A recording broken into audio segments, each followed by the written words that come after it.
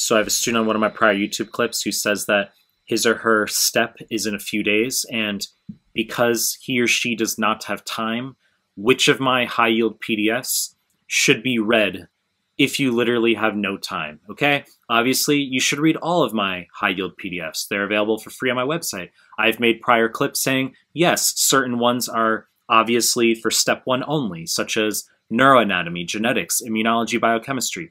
Certain ones are obviously step 2, like surgery or pediatrics. But when we talk about in general, you have no fucking time, OMG, which PDF or PDFs should you look at? My response for both step 1 and step 2 is to go through the high-yield mixed review PDFs 1 through 4, okay? I will drop the link down below in the description to the first one, okay? And obviously for my website, you can see 2 through 4, or 2, 3, and 4. Also, high-yield endocrine is very good for step 1, especially if you are scoring pretty low. You need to patch up your endocrine. I've also made clips on this. And I will soon be producing, I'm in the midst of developing a high-yield arrows PDF, okay?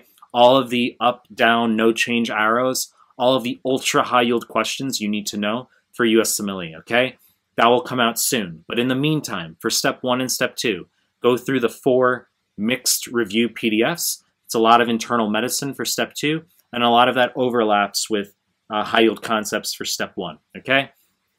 You know the deal. I'm going to continue to produce more content. If you like my stuff, subscribe to my channel. And I appreciate your time. That's it.